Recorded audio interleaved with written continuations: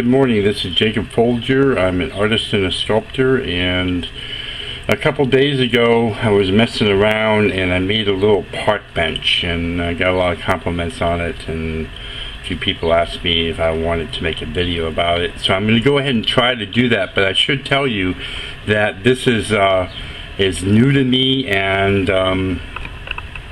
with anything comes any kind of practice you do, things will get better.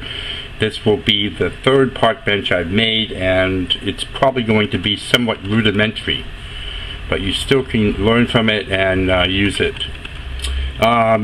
Before I start, I'm using Polymer clay. This is Sculpey 3. It's the brand I prefer, and I need it to get it soft and warm to my hand. And now what I'm doing is I'm just flattening it out a little bit, because in a minute I'm going to roll it. And I've got a little bottle here that I use to roll clay. There, right here. And then I am going to use one of my business cards as a guide, and I'm going to cut the slats for the bench just by doing this.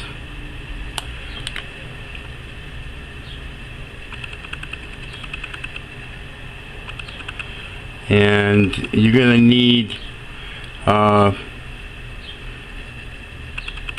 probably four slats for this little bench. I lay the slats out on the table, and I want to kind of press them down a little bit and straighten them out.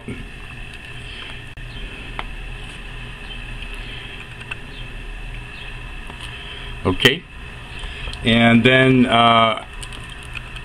I'm going to decide on the length or the width of the bench, and cut off the slats so that they're all the same length,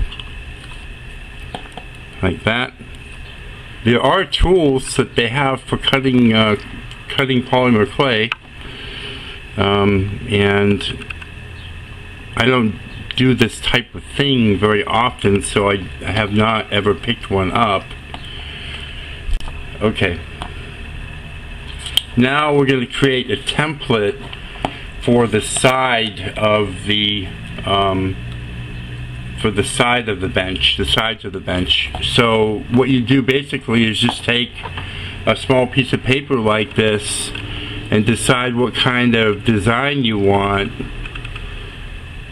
and draw it out.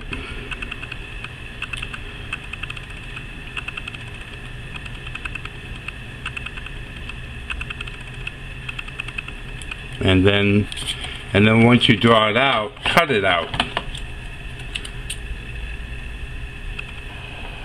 Okay, we've got the template on a little bit of clay here, and we're just going to cut it out. And we're going to make 2 of these.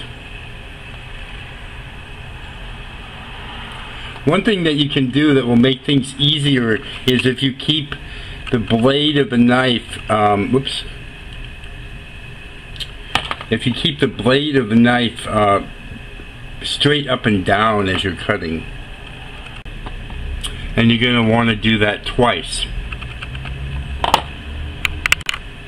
Now once you've got your side pieces cut and everything, you can go and just smooth the edges out before you bake it, and then lay everything out on a ceramic plate that doesn't have any texture on it. And you probably shouldn't bake this much more than these little pieces like this, more than 10 to 12 minutes.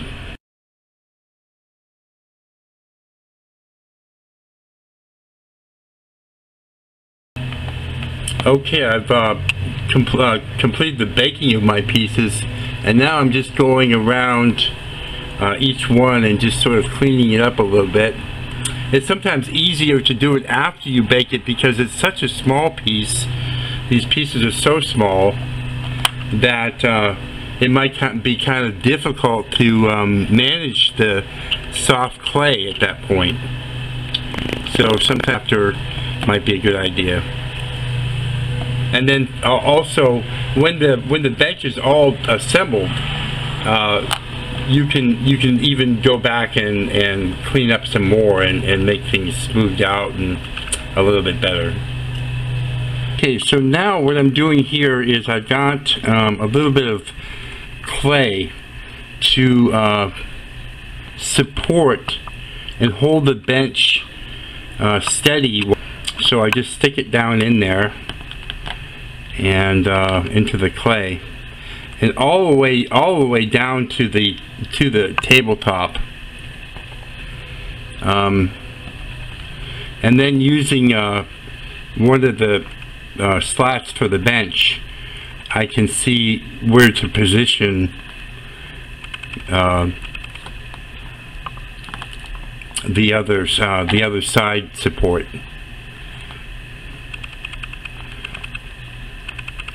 And you just take a few minutes and try to get this all lined up and the way you want it, and make sure that it's very sturdy. You can tighten up the clay around it if you want. And then after you've done that, you should have a plan for your slats,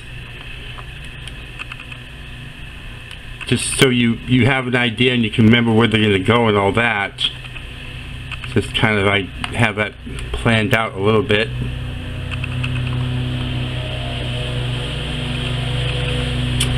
And we'll do the seat first, and then we'll flip it and do the back. I'm working here with super glue gel. I really like the gel because it makes a bead and it's not running all over the place and making a mess. I really like it a lot. That's what I recommend. And just open it up, and you probably want to do your front slat first. There we go. And then once you've got that on the bead on there, close it, get your slat and place it on the beads, and just hold it there for about 30 seconds. And then go ahead and do your other slat.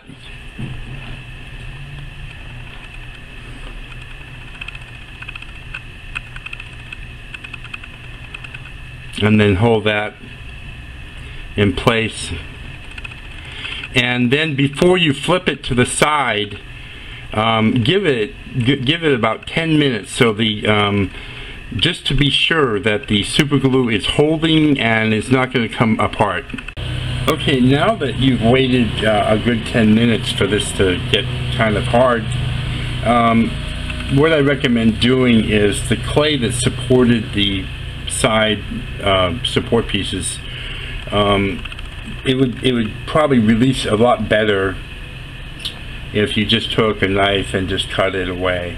Super glue here, and you do the top slat or the closest one to you first.